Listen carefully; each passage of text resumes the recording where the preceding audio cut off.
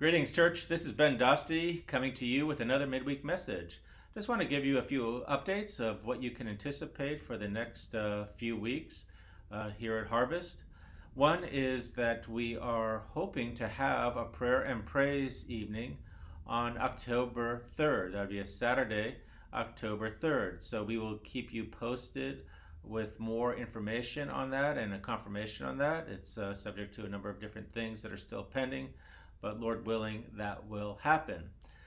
Secondly, we are introducing a new sermon series, Standing Firm, as we go through 2nd Thessalonians. You may recall that prior to the Sermon on the Mount, we did a sermon series on 1st Thessalonians, and it was always my intention to kind of go back to back because the books really go together.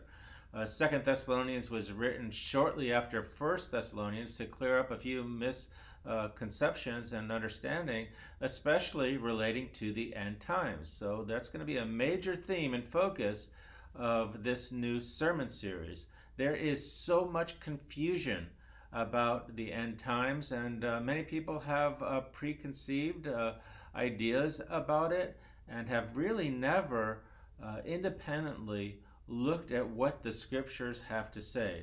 Many people grew up in different types of churches where it was just taught the end times in a certain way, and that's pretty much what you may have believed.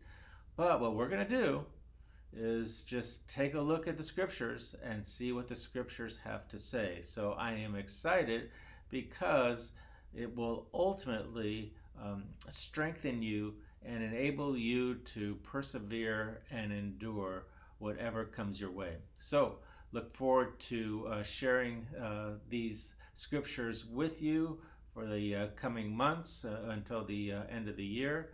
And also, again, if you are new and tuning in, we'd love to see you join us for this series, which you can see Sundays at 10 a.m. at the normal place of where we stream our sermons, which is our Harvest Facebook page. So until then, know that you are loved.